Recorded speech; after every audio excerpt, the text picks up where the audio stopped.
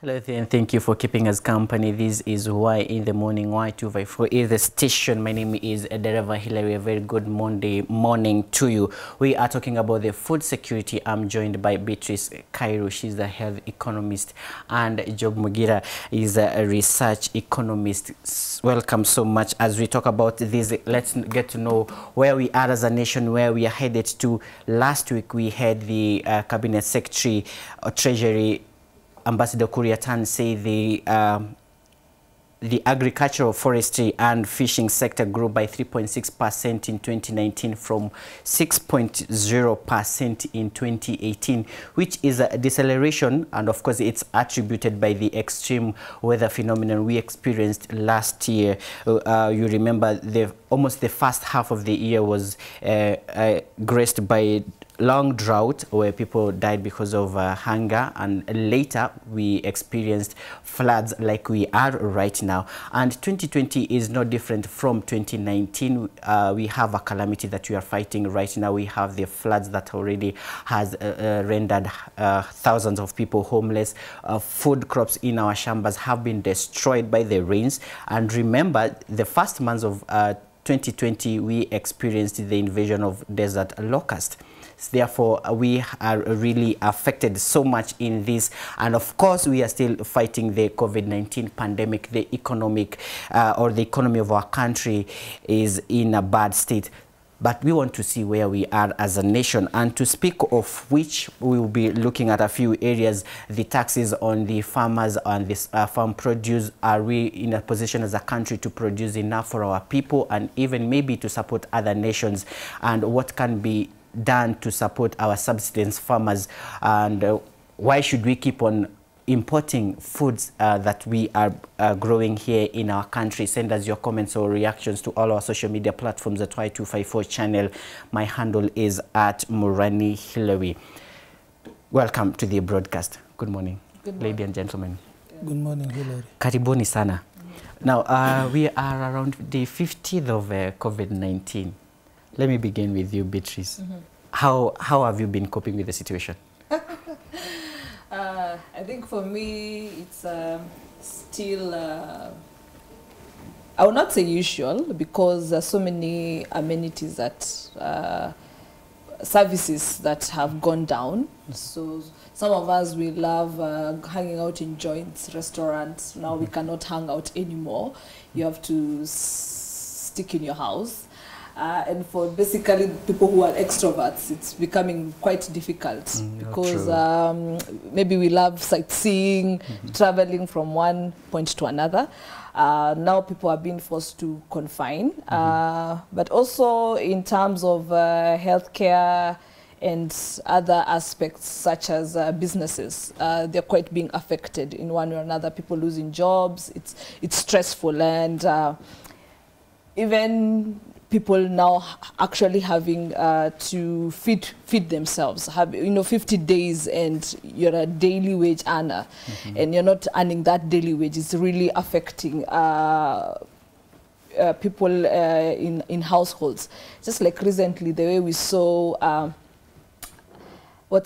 lady in Kisauni. Yeah, we had a lady in Kisauni who was boiling stones for his kids, for her children, because her daily wage has already been cut short. So obviously such an individual already is at risk. Even when you're saying we are preventing COVID, but now such a mother, even food, hunger in itself, it's actually going to affect their immunity, even in a way of their bodies fighting the COVID itself. So basically it's affecting many people in one way or another, but I think the most affected persons are those who are daily wage earners. Those ones are the most hit hard, and small scale businesses definitely. All right. Yeah. Now, Job, it has been a week since I asked you the same question. I don't know whether you have changed the tactics or things are still normal for you. Of course, Hilary, because of hope, I've been changing the tactics. I'm hopeful that we will overcome. But the over 50 days have not been easy. What disadvantage of being a researcher, there's something we call hypothesis. You walk forming them. You find yourself in a situation, you form an hypothesis. So since COVID began, I've been forming so many hypotheses, and one of it is in fact what we are discussing today about food security. And I strongly feel if we were food secure as a nation, by now we could have knocked out COVID. Yeah, we will discuss further how we could have done it if we were food secure. Exactly. Yeah. And speaking of food security, it's one of the big four agenda. And just even before we get to the food security, the economy of our country has been greatly affected. Are we looming at an economic shock as a nation after and even during this COVID-19, Beatrice? Definitely. We're gonna be hit very hard because look at the policies that have been imposed. We are quarantining people who we are not even sure that they are actually having COVID itself. So if that's a person who is earning a salary or they are reporting to work somewhere, already that person, you've put them on a sick roll. There's that term we call a sick roll. That person is already on a sick roll. That means if that person is a breadwinner, what happens? It has already affected the economic aspect. But further to that, systems now have to readjust.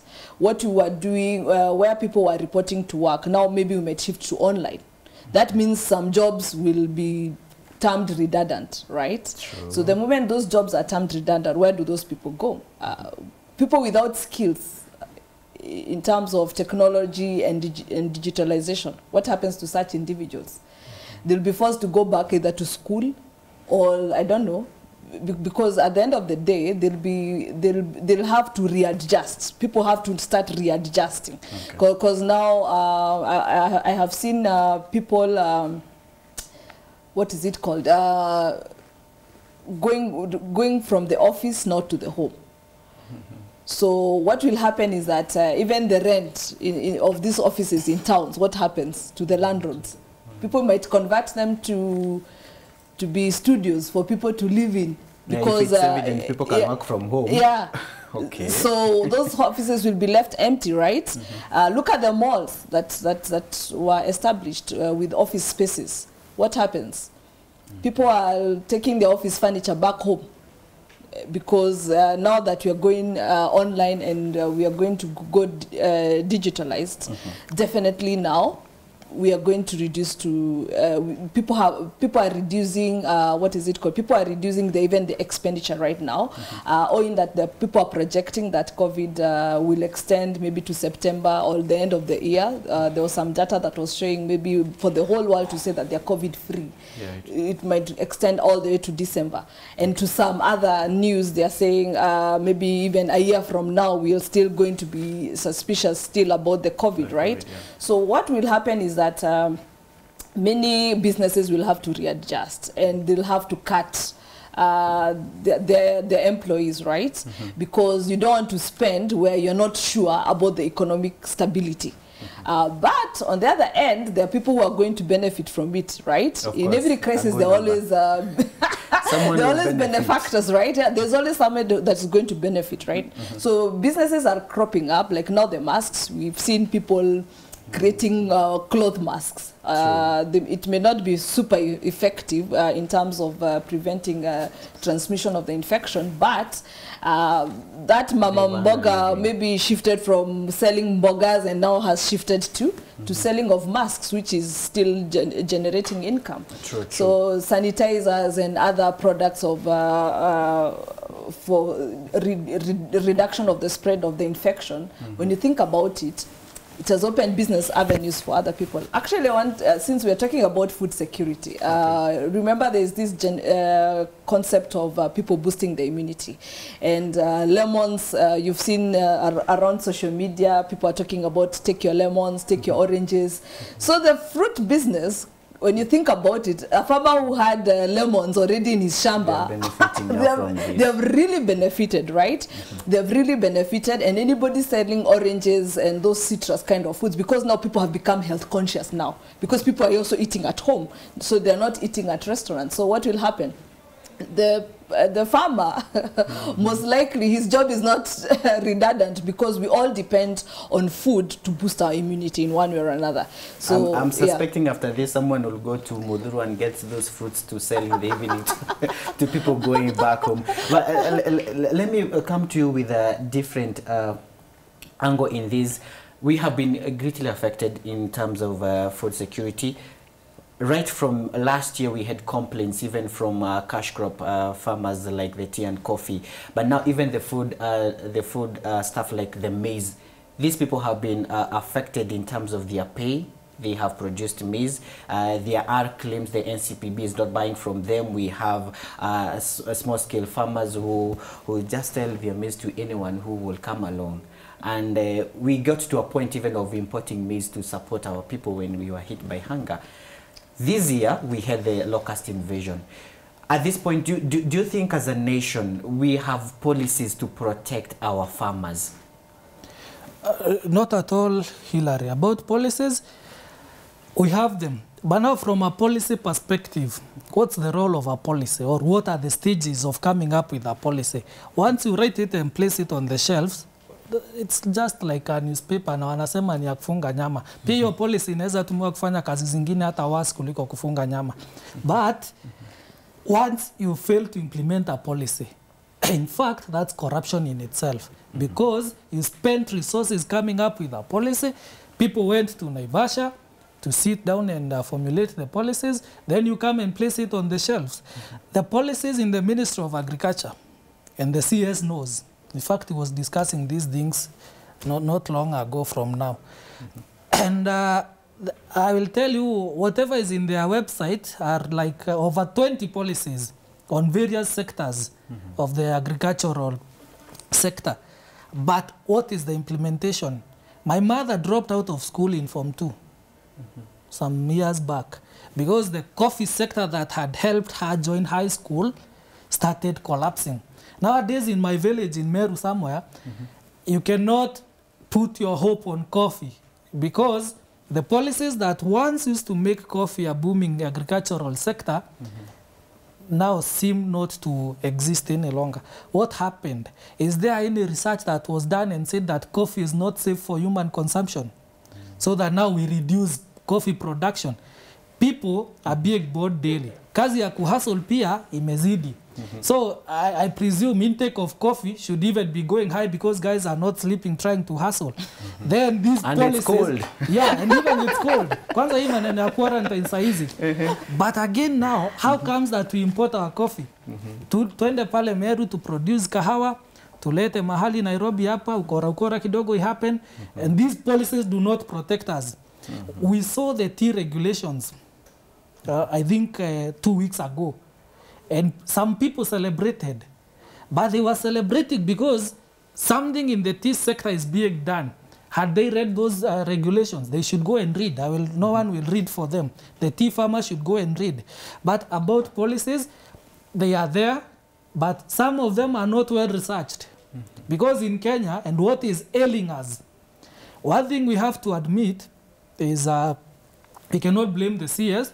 You know, I never blame the government because I told you there are several times that we have met. The government is my mother, my father, my sister, my brother. Those people who work in government, hakuna kitu kama government eti unaweza inuka usiku uchukue government ushike uweke hapa. No, it's our neighbors, our fathers, our mothers, and all those. So that's why I don't blame the condemnation like how. And most likely people who come from the same regions. Exactly. Now, these are the guys who know, who researched outside. Wakajua hii coffee, hii tea, this maize, if we don't do it this way, the way it's being done in Kenya, we do it the way it's being done maybe in another funny country, then it will bring money to us without any care for the local farmer. So our policies have failed to protect the farmers. About us producing food, we have enough land. I don't know whether we used to say it's 584,000 square kilometers of Kenyan land, which is very fertile. God has blessed us. But we are suffering from the so-called natural resource curse, where you are bestowed with so many natural resources, but the output from them is zero. So it's not a matter of we are lacking anything. We have everything, but now people working in the Ministry of Agriculture, I don't want to blame them at this point. Let them just understand, including the CS, that at this point, they have found the ministry the way it is. But these are the cries of Kenyans. So this is the time we cannot continue doing things the way we've been doing or propagate what we found there. Let's start a new way of doing things. Wacha nimalize kwa kuuliza, corona, tuseme saizi itaisha June, as our friend has told us, or she is suggesting, and that's our hope, hata iishe leo kesho turudi kuhustle. Now, hii corona ikiisha leo, tutakuwa tumeipiga na 50 something days. Ikirudi next year at time like April, we get another case, the world is declared corona free, and then in 2021, God forbid, March 12th, we report another case. Will we take another 50 something days to fight the same thing? What will be our lessons? Will everybody fear a lockdown because they don't know what they will eat tomorrow? And if we had food, my friend, hakuna mtu angeogopa lockdown. Tungesema tufungiwe, tukule chapo, tukule ugali, serikali ikiwa inatupatia. Tukule mahindi, tuchemshe, 21 days, tutoke kama tumeadd weight kidogo, na corona imeisha. But saizi ukifungiwa utakula nini? All right, yeah, actually he has said something I wanted to ask you. If we went on lockdown, yes, would we be in a position to feed our own people? And if not, then why are we as a nation not in a position to produce enough for our people and maybe to support others who may be dying of hunger? Is it our policies, or is it that we have poor knowledge of farming? What's our problem? Okay, first we need to understand what is food security. You know, it's a terminology the president just gave. One of my big 4 agendas is food security, health, universal health coverage, housing for everybody. But what is really food security? When you talk about food security, it means each and every citizen in that country can be able to access food, not just any food, because you can't eat ugali every day. So you need access of food, that's one. 2, nutritious food. So it is food, yes, but it should be nutritious. And when it's nutritious, what does it do? It boosts your health. It boosts your health. That means you live a healthy lifestyle. Because if you look at places like Wajir, Moyale, that were really hit catastrophically by drought and other disasters, and even in Turkana, you'll find malnutrition is very common in those regions, right? Because maybe they're only drinking porridge, but they need their proteins, they need their vitamins, they need their vegetables. So if this if the citizens of that country cannot access a balanced diet, that's what I would say. If they cannot access a balanced diet where they can access their proteins, they can access their starch, they can access their vitamins, mangoes can reach someone in Turkana, oranges can reach someone in Kisumu that are not producing oranges, then we cannot say we are food secure. Sure. Okay, so first we need to understand what is food security before we even create policies of ensuring there is actual food security. What are you? Because when the government says they have reserves for maize, but a human being cannot eat maize from January to December. It needs to say when you have food reserves, I can get an egg, you know, I can get meat, right? I can get skuma wiki, I can get pawpaws. That's what we are talking about, right? So until we first address that issue of food security first, and government officials understanding what is it about when we say food security, what are we talking about? That is one aspect. Number 2, so that in the case of a lockdown, can the government be able to distribute food that is nutritious to each and every household, the 47 million Kenyans in the country? Can it? Now, when we make policies, it's at 2 levels. There's the macro level and there's the micro level. The macro level is on the national level. In the national level, we are saying that when the government looks at its reserves, it can be able to distribute food to all its 47 million Kenya, irrespective of your status, whether you are rich or poor, it can be able to do that. Countries like in the UK, you find they have food reserves that can go up to 3 years. Even if they're not producing any food. They have reserves to the point, if the worst of the worst happens, they can actually feed their society for up to 3 years without any food production. Now, come back home. Right now, even our national cereal boards, they're saying there is no mahindi. Hakuna mahindi. Because they have to import more. Yeah, they have to import. When happens often. Exactly. But what hurts me most is for a mother in Kisauni to boil stones to feed her children. That already exposes us bare. Very, very bare, right? That tells you how many other people, that is only one case that was picked, how many other cases are like that countrywide. Even in the rural areas, there are people, we may think the rural areas, they have food, but in actual sense, they're actually sleeping hungry. Before even we talk about lockdown in the cities, all right? So once we understand the macro level, what policies, and I'll agree with my friend Job, we make policies not from an informed point of view. An informed point of view means you've done a research, you have studied your people, you have studied the weather patterns, and you sit down and come up with a policy that will cushion you. So day in, day out, Turkana is hit by a drought, then we ask for a fund drive.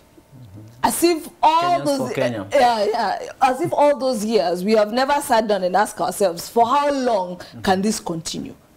Right? For how long can this continue?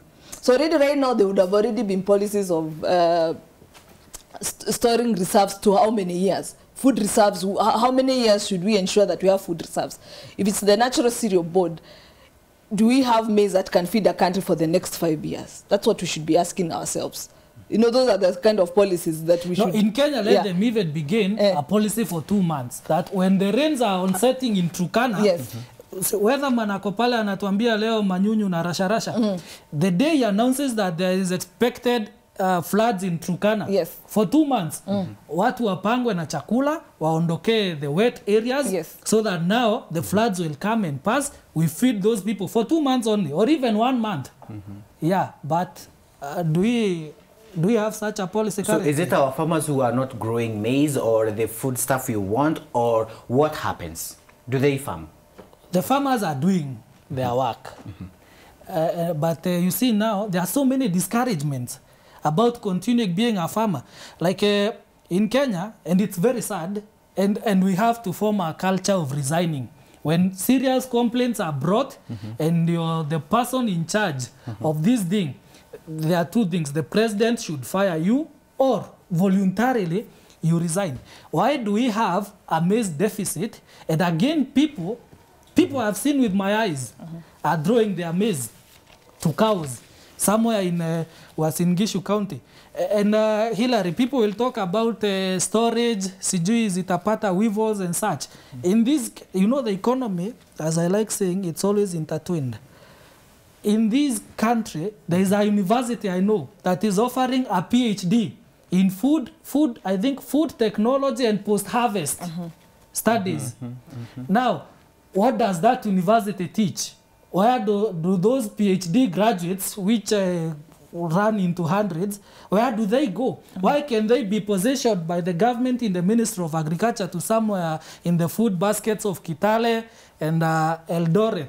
That post-harvest technology that they have been taught at PhD level. You remember in Corona, we had a PhD in hand-washing person in this country who came to show us how to wash hands. Let us get those people in post-harvest technology. Waende Eldoret, waende Kitale, waende Meru. They set base there. They show us how to preserve our food. And then, hii maneno ya kulia kila wakati tutaleta mahindi. As we finish, I'll discuss why we like importing. That's true. You were mentioning about the information coming up with a policy on an informed basis. Yeah, very uninformed basis. But to touch on what you asked about, what are the major challenges that affect the agricultural sector? There are various things. One is low farm level production. Yeah, low farm level, because we have to accept Kenya, there is private ownership of land, and most of the agricultural production that happens within the country is from small-scale farmers. So you have your quarter acre of piece of land and you're growing your onions. Another one has a 2-acre piece of land somewhere. Yeah, but we also know there are those organizations that come together and they do large scale. So wheat production, maize production in large scale, apart from also cash crop like tea and whatever. But most of the food production that we actually receive in our Marikiti, Wakulima market, they are coming from small farmers with small pieces of land, fragmented pieces of land. But in terms of low level of production, what causes the low level of production? One, it's technology skills. Our farmers still depending on hoe and djembe and panga. You know, in this day and era, in this 21st century, are we still using djembe and you know, panga to still for mass production, right? And then the other thing is, do we have credit support for a farmer? I remember at some point I thought I could start a farming business, right?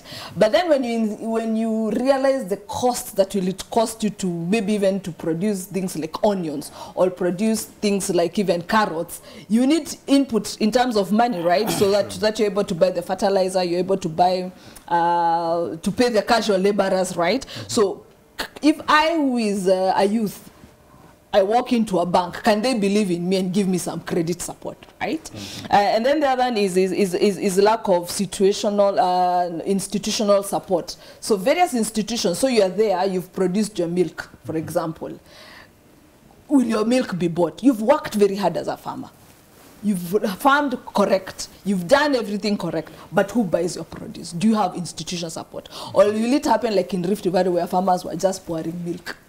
Or will it happen like in Baringo when farmers produce a lot of tomatoes, then it all decayed in the farms because nobody is buying. So farmers have really worked very hard, even using their own simple technologies, right? But we don't have people who can even do value addition to such kind of produce. For example, instead of making the farmer pour milk, can they be taught how to make cheese? And then we market our cheese and the farmer still makes money. If it's the tomatoes, can we can the tomatoes, right? So it reached to a point even now when you're in Nairobi, you are buying one piece of tomato, one tomato for around 20 shillings, right? Then the other thing is poor infrastructure. So the farmer has made its produce, but where are the roads? Yeah, to remove the farm produce from the farm to reach the end consumer, even if it's for export basis. So already the transport costs, it's what makes food prices even go high up. So the way he's saying, if a research is done to show how much transport costs affects the price of food to go up, then the government can come in and maybe say, let's reduce fuel prices. That's how you make policies. For any farmer who is farming farm produce, can we reduce fuel prices for such individuals? So that food can easily be accessible for each individual in the country. Then the other thing is usually, just as you said, less access to credit.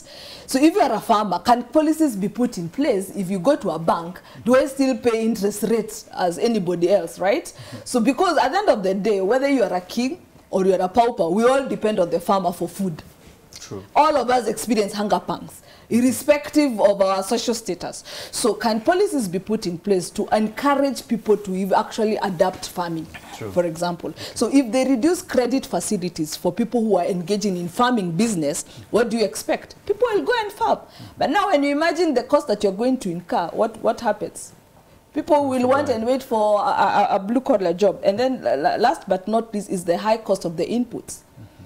If policies are put in place, for example, and subsidies, government is able to give subsidies, for example, to the fertilizers, to the tractors that can farm the land, you know, you reduce the input cost on such. What happens? The cost of production goes down, and even the prices of food will go down, such that even that person who is earning 100 shillings a day is able to afford a decent meal on top of that table. But it's becoming very, very expensive to eat healthily. Someone actually challenged me and said, Beatrice, you know, eating healthily in itself is expensive. So it's even cheap to eat unhealthily. Ukule chips pale, for 50 bob, you're good to go. But putting a decent, balanced diet meal on your table becomes a very, very expensive thing, which is bad because what happens is when we eat the wrong diet, what happens?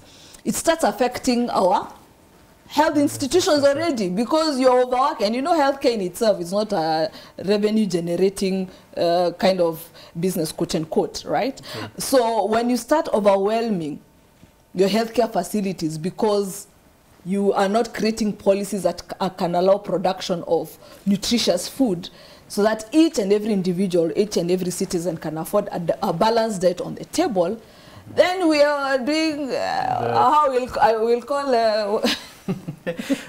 all right. It's like robbing yourself. You are putting here and also robbing yourself on the other end. True. At the end of the day, yeah. Job, she has mentioned about the farm inputs and the lowering of cost. A few weeks ago, we saw the president relieve some taxes to employees and small-scale traders or entrepreneurs.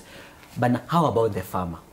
Can we see our farmers being duty-free on anything and taxation from anything that they produce, and see them, what they have produced comes to the market, and in fact even the buying of the or purchasing of the farm produce, how they are bought?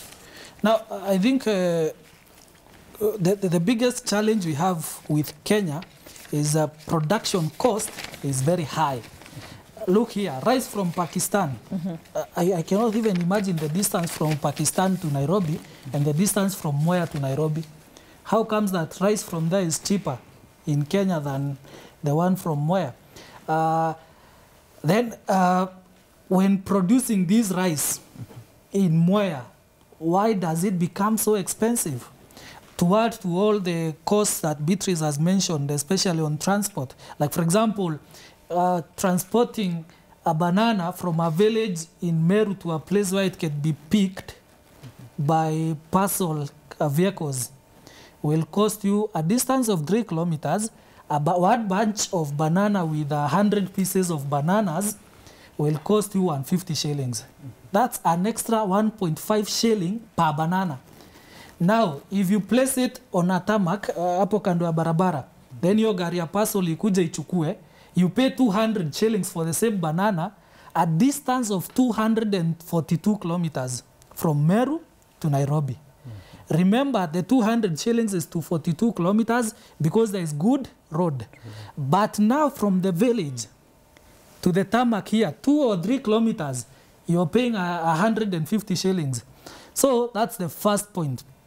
That whatever is making the cost of production go high, and that's the transport cost. So what would the government do about it?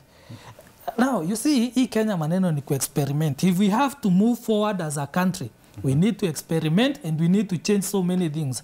Why should we have a Ministry of Agriculture and a Ministry of Roads?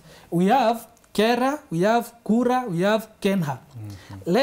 When maybe the president reorganizes his government or forms another government, let's have a Ministry for Agriculture and Rural Development, so that the Minister for Agriculture will know, I'm responsible for growing tomatoes and I'm still responsible for transporting these tomatoes to the nearest market.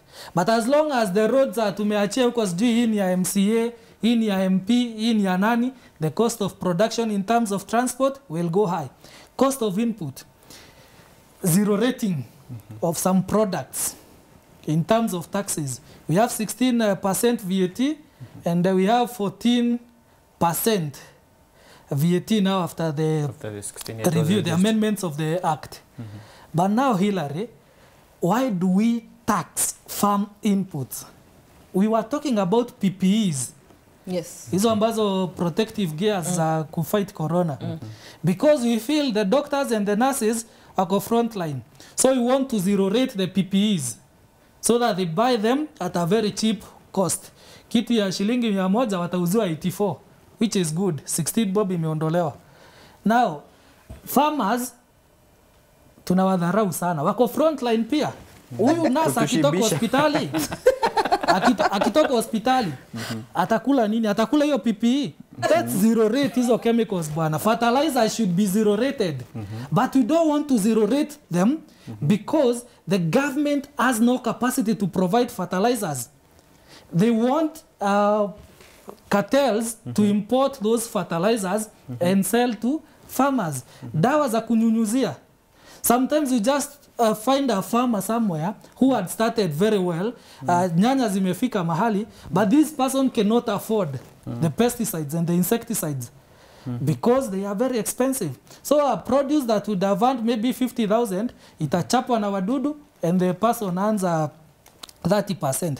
And now the biggest challenge we have, and why we are importing everything from toothpicks, hii maneno ya nyanya.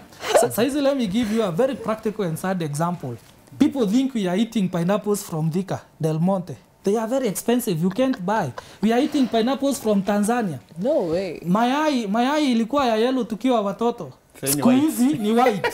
So you can't differentiate between the egg white and the yolk, which used to be yellow.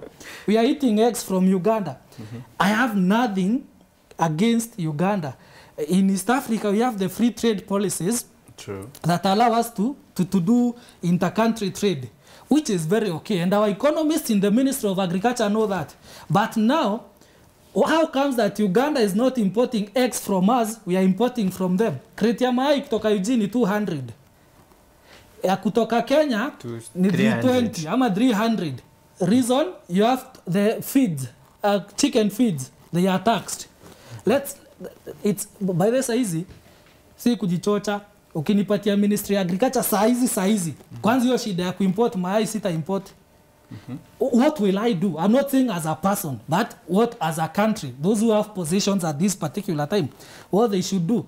Let them make it more friendly to buy our own so that we stop buying from Uganda. If we can manage to sell the same crate of eggs at 200 shillings, there will be no need of importing eggs. If we manage to sell mananasi from Del Monte or other local farmers in Muranga at 30 shillings, there will be no need of importing from TZ or anywhere. Reason, the prices are at par. But currently, mkulima wa UG, to produce a bag of maize in Uganda, for example, you need like 1,200 shillings. So if you sell at 1,500, let's say if you sell at 1,800, you already have made a profit of 600, holding several factors constant. 600 out of 1,800, that is 33% profit, which is very good profit. But now, in Kenya, to produce a bag of maize, ni around 2,000. Enda fanya ka research hapa kidogo utaona. Niuze 2,300. Uze 2,300. 300 out of 2,300. Hiyo ni nini? That is 1/8. That's like 12% profit. Sasa ukiweka hii maneno ingine ya transport, boda itabeba hiyo nini, hiyo mahindi or anything else. Na kuna traffic pale. Maneno mingi kwa hii barabara bwana. So the government should zero rate most of the basic food production farm inputs so that farmers will access them at a cheaper cost. The government should combine the Ministry of Agriculture with rural development. They can even start with counties where we produce a lot of foodstuffs so that those areas get good roads under the Ministry of Agriculture. Achana hii maneno ya kera na kura. Then zero rating of those chemicals, and farmers will produce a bag of maize at 900 shillings. Why should I buy from UG or import from TZ? And I'm not telling the president there from Uganda or TZ you are not importing. It's called free market. The prices will regulate themselves. All right. Apparently we are running out of time, but I would want us to finish with maybe this one. He mentioned of importing. He has mentioned of Pakistan rice in Kenya. Now, why are we importing things that we are producing here as a nation? When will we bring it to an end? And what do we need to do as a nation to ensure our farmers are able to produce, we are getting our own? Even after zero rating the products, what else can we do? Some of the policies that might have been missed in the formulation. All right. My thinking is make imported products, especially food, as expensive as possible. That gives the person who is selling local products at an advantage. For example, an apple from Egypt could cost you maybe 60 shillings. But maybe an apple from Limuru or wherever, it can be 20 shillings. So what will happen, we will encourage our own to eat our own produce. But you cannot blame the local farmer selling that same local apple at 70 shillings, like he has said, because of all those various factors, right? So the only way to encourage that's one, but also we need to think about purchasing power. You see, when you have unemployed individuals, how are they even able to even afford to buy the local product? But if you had good purchasing power, what happens? Even if you bring the imported at 200 shillings, but you know the moya rice, the pishori is better and it tastes better, I can be able to afford that and boost the local production. But all in all, we need to move from self-loath and self-hating. And we say, why don't we, like you're saying, zero taxation on all inputs of farm products that are good to use for production. And then once we produce surplus, we can make money in our exports, right? Because most likely we can produce quality rice such that we can overproduce to the point now we are selling to people. And because we are producing like people say our tea is the best, our coffee is the best, right? Meaning our soils are good and very full of good minerals, isn't it? Why don't we take advantage of that? Because trust you me, even other developed countries, that's the same thing they usually do towards us, right? They charge us very expensively for what they are selling to us. So why can't Kenya also market itself strategically internationally and put our farm produce out there to promote the local farmer, right? But the only thing is that we allow ourselves to be bullied by international market. We allow ourselves to be bullied. I would say we as Africans always allow ourselves to be bullied. And I think it's a high time now we stand and say, no more bullying. We produce the best. We offer the best. Why you will buy at these prices? Because something else I realized, the international market also affects how the potato is going to cost in our country, one way or another, or even the tea.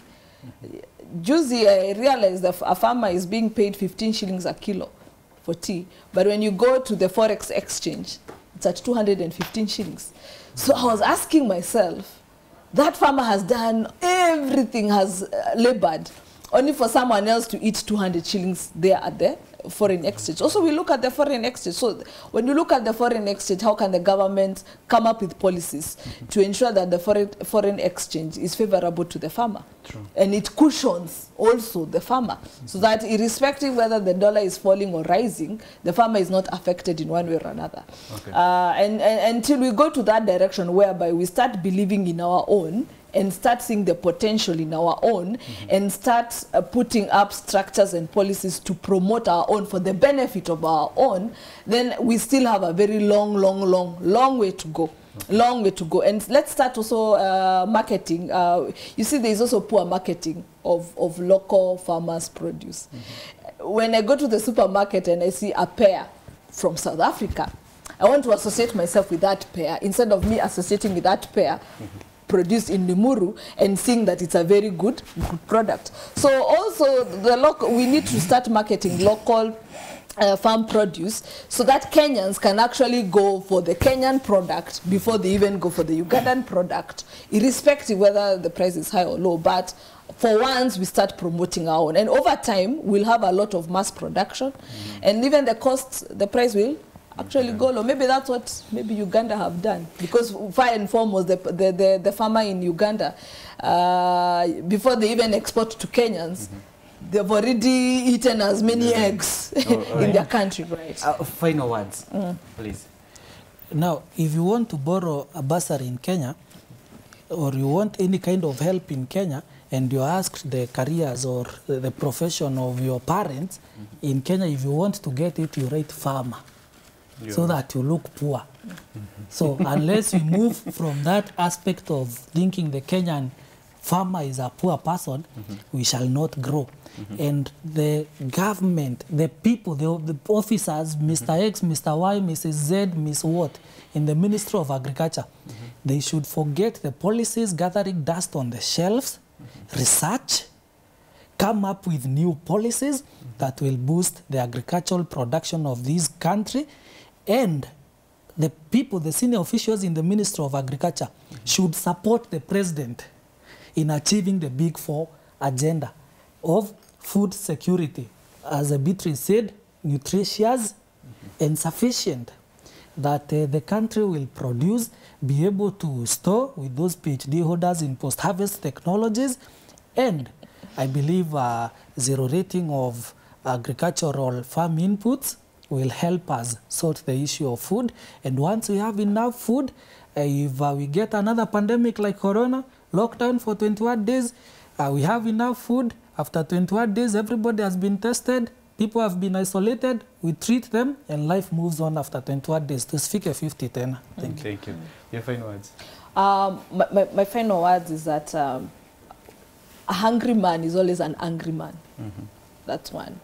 And if government wants economic sustainability in the future, even the cost of health has to go low for us to have economic growth. And food security is one aspect of bringing even the costs of healthcare lower. And as much as we have different ministries, I believe in what you call intersectoral partnership. So let's not have Ministry of Agriculture independent, Ministry of Health independent, Ministry of Roads independent, but they should all be interdependent. That's the kind of mentality and attitude we should go towards. Last is that we need to also move from the mentality that when you go to do farming, you're a poor person.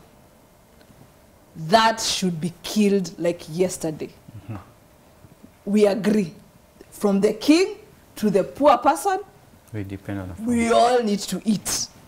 Hunger pangs cuts across everybody. So it's the high time we come up with projects and programs. The way we are saying many youths are unemployed. Why don't we convert most of these semi-arid and arid lands into irrigation schemes and employ our youth in those sectors? They'll produce more food, yes. They'll create employment, yes. And it's even sustainable in the long run, right? So, and I'm very grateful to see youths in Wajir and Mandera moving from pastoralism to now actually domestication of plants and domestication of animals, which is improving the health in the long run. And also, when you improve your health in the long run, what happens? You reduce even your expenditure, even in the household level. It goes lower. Out-of-pocket expenditure already goes very low. So for government, if food is number one and there is actual sustainable food for each and every family, then all these others like security, people fighting. Why do people fight? Because a hungry man is an angry man. They will fight. There will be violence. People will be falling sick right now and then, right? So once food is sorted, I can guarantee you everything else starts falling into place. All right, thank you so much, Beatrice and Job, for coming and sharing your ideas and opinions on how you feel our country should move forward in terms of food security. And back home, thank you so much for keeping us company. And by the way, have you heard of Ajira program web application? I'll be speaking to you about that in a bit, but for now we finish what we had here. She has been my guest, Beatrice, Cairo health researcher, and Job Mugira. He's a research analyst. Thank you so much for keeping us company. My name is Dereva Hilary. See you in a bit. And Sharon from Kiritiri, thank you so much for watching. We appreciate you. Thank you.